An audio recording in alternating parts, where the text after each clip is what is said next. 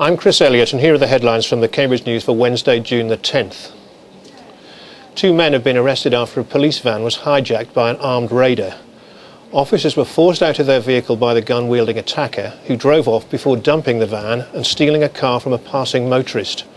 A police manhunt across two counties ended when Robert Inman, 36, and another man were apprehended in Haverhill. A reveller locked a driver out of his bus before crashing it into bollards.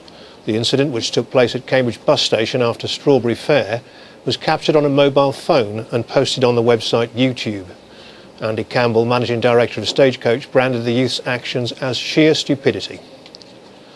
A cannabis factory was discovered today after a police drugs raid. Officers stormed a property in Mayfield Road, Girton, where a number of plants were found and one man was arrested. The under-fire Oakington Immigration Centre will close within 2 years, the government has said. The announcement was made during a parliamentary debate on the centre, in which the treatment of detainees was branded as inhumane. Two mums whose children's lives were saved by an emergency medical charity have teamed up to launch an appeal to raise cash. Jude Burland and Jane Hawes both know from personal experience how vital it is to have Magpas teams on hand to attend scenes of incidents. And finally, in today's Cambridge News, don't miss our jobs section featuring 150 of the latest vacancies across the region. For the latest updates, stay with Cambridge News Online.